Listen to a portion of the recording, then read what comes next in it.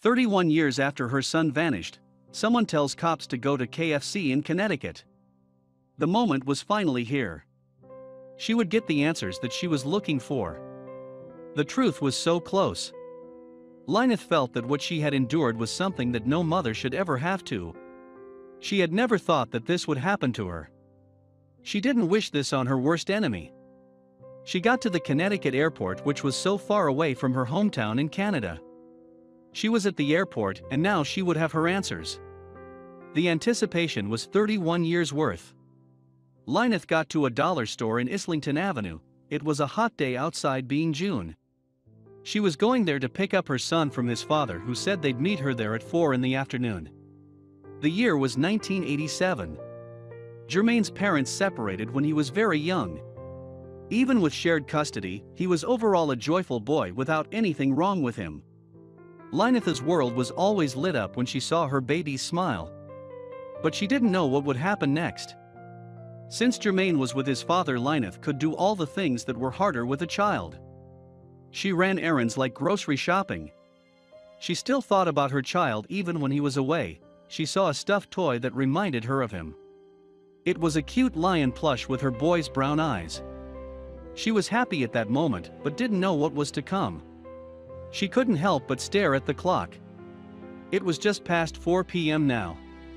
She then noticed that a family across the street were walking down the road. They were all happy together. She noticed that the small boy on top of his father's shoulders reminded her of Jermaine. She smiled at the family as they walked past. The time was now 4:09. As it kept getting further from their arranged pickup time, she began to feel a knot in her stomach. It was now 4:20 and she could feel her pulse racing. Alan and Jermaine were nowhere to be seen, and she started worrying over the welfare of her boy. She felt herself lose her balance and fall over, dropping the plush animal on the concrete. When she realizes what happened, she sprints to her car and gets in. She fumbles with her phone and calls the police and puts her car in gear, speeding off and leaving the cute fluffy animal on the cold ground. Lyneth's home is quieter than a whisper. She sits on her kitchen chair with a tear-stained face and a pounding headache. 2 days had passed since she had dialed 911 in her car, where she had been waiting excitedly for her child and to show him what she'd bought just for him. It had now been a few months since the incident outside the dollar store. The police had done a thorough search for her boy, but came up empty-handed. Lyneth was inconsolable. Time kept turning and Lyneth found herself sitting, crying on her son's 25th birthday in her house all alone. What had happened? Not knowing made it so much worse. Many different agencies had attempted to find her son. The Missing Children Society of Canada was still trying to find her boy. Even with just a few photos and memories to remember Jermaine by, she still was determined as ever. She was suspicious of her estranged husband stealing away her child and moving them both to America. But there was nothing to back it up. Soon though, there would be a surprising break in this long-winded and heart-wrenching case. Even in the US, resources were allocated to finding Jermaine. The Charlie Project is a database that logs every missing child or adult that might be in America. Even with all of this, there was no evidence to go on. But one person out there was dedicated to finding Jermaine, no matter what the cost. And he would let nothing stop him. Ted Davis, a retired police officer, worked with the Missing Children Society of Canada for 30 years and had met with Lyneth to talk about her son.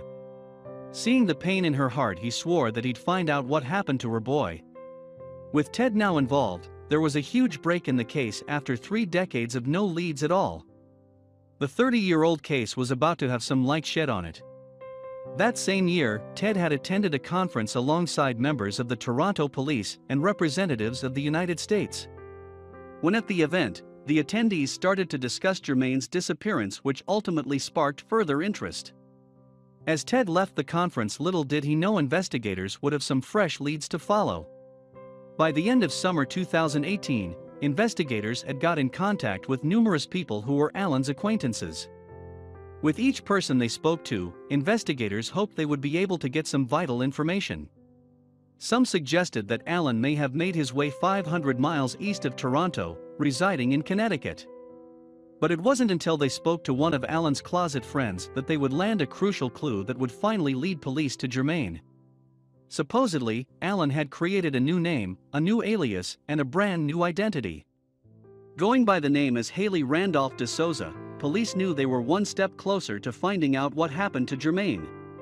They searched official databases and social media and finally, they found a match: an elderly man and aged man living in Vernon, a town close to the Connecticut capital of Hartford. Could this be them? If so, does that mean Jermaine is alive? National Center for Missing and Exploited Children. With the mystery finally about to be solved, investigators enlisted forensic experts to help join the case. They examined the driver's license photo that was on record for de Souza's son. And slowly but surely in October 2018, the team was able to confirm what they had all been hoping for. That de Souza's son and Jermaine were probably the same. They had a match. But first, they had to catch Alan. Investigators were excited that they finally had some answers. But they knew they needed to make a move. They had to find Alan before it was too late. An anonymous source claimed Alan often spent his time at the local KFC. He was friendly with the staff, and he sure did love the food. And so, investigators set off to the KFC ready to bring Alan to justice and make him pay for his crimes. But would that be the case today? "This is the police," screams a member of the Connecticut Police Department as they race inside the KFC restaurant. The team scanned the room looking for Alan, while startled and confused employees stand around. Then they notice an elderly man sitting in the corner of the room. He puts his hands up and the police immediately corner him, and the man confirms that he is the fugitive they're looking for. But where was Jermaine? Police suspected that back in 1986 Alan had fled Toronto with Jermaine and traveled to the United States, with the two reportedly sharing an apartment in Connecticut since 2004. Handcuffing Alan before leading him outside, the police hear a voice. "Dad?" Suddenly, a middle-aged man walks around the corner. A middle-aged man with big brown eyes. Just like Jermaine. The father and son duo, unbeknownst to the son, lived a life of lies for decades and decades.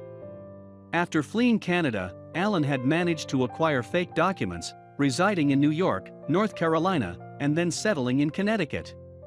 When living in Vernon, Alan found employment as a trucker and as an engineer, while Jermaine worked for the state. Little did Jermaine know, his whole life had been a lie. National Center for Missing and Exploited Children. All his life Jermaine had questions about his mother. His dad told him she passed away during childbirth, but he was pretty ambiguous about the details. Jermaine remembers seeing his friends get picked up from school by their mothers. Jermaine never had that. And it wasn't until he turned 33 that the truth about his mother would come to light. Standing and weeping in court as his father's lies and deceitfulness came to light, Jermaine sobbed into his tissue. How could his father do such a thing? His heart stops to hear that Alan would not be facing charges for kidnappings. Instead, he would be extradited to Canada to face further charges. As he steps out of court, Jermaine is lost for words. With thousands of questions running through his mind, a sudden realization hits him. His mother is in fact alive. Lyneth is speechless. She has just got off the phone with Ted. They've found Jermaine. Her baby boy. He's alive. He's safe. She had been waiting for this moment for 31 years. Overwhelmed with emotion, Lyneth breaks down, tears falling from her face. She's going to see her baby boy again. So, Lyneth had finally received the news that she had been hoping and waiting for the last 3 decades.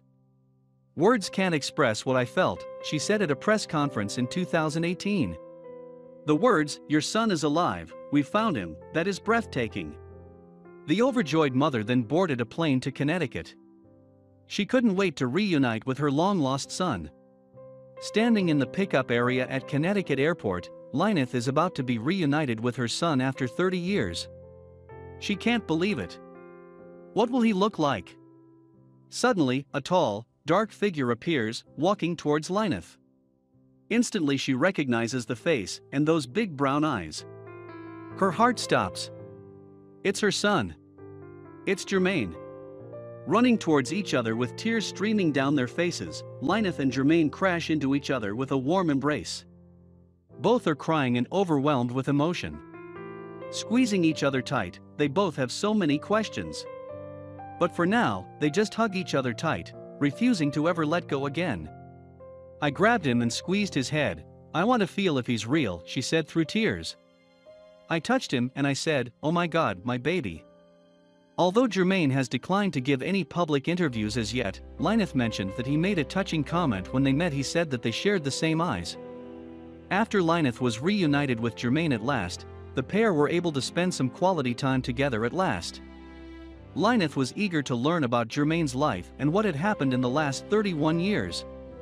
Lyneth even bought ingredients to make Jermaine a home-cooked dinner, only to find out that he is a vegetarian. But Jermaine decided to make an exception. He said, "You know what, Mommy? Cook the chicken." "I'm gonna eat the chicken," Lyneth recalled. For the time being, it is unclear if Lyneth will relocate to be closer to her long-lost son. However, the happy mother did tell reporters that she will do everything in her power to make sure they are never separated again.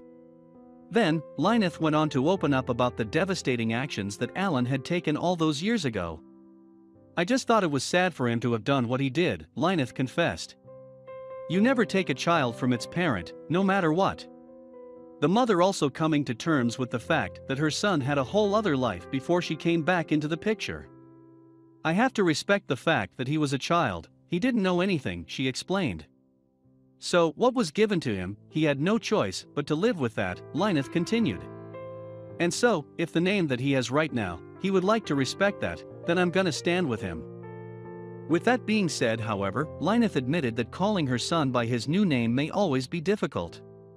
"To me, my son has always been Jermaine, so yes, that sticks for me," she explained. During a news conference, Lyneth also took the time to give special thanks to all those people on the case, all those people who never gave up the search for her missing boy. Lyneth made special mention of the MCSC and the authorities on both sides of the border. Furthermore, she hoped that her story might inspire other parents in her situation to never give up their faith. "I am the proof that after 31 long years of suffering, 31 long years, one should never give up," Lyneth explained. "But be patient, be strong, and believe that all things are possible, and that anything can transpire." Meanwhile, John Durham, Connecticut's U.S. attorney, spoke about all of the investigators who had worked so long and hard to bring Jermaine home. After taking his son away from his son's mother, this defendant is alleged to have lived a lie for the last 31 years in violation of numerous U.S. laws, Durham said in an official statement in 2018. "We thank the many law enforcement agencies in the U.S. and Canada that have investigated this matter, worked hard to apprehend this fugitive, and finally provided some answers to a mother who has suffered with her son's absence for far too long." And, according to the experts, Jermaine's disappearance is an exception to the rule in what is actually a surprisingly common crime. This is believed to be the longest case in North America, if possibly not the world, where an abducted child is reunited with a parent where they're both in safe condition, Banks explained.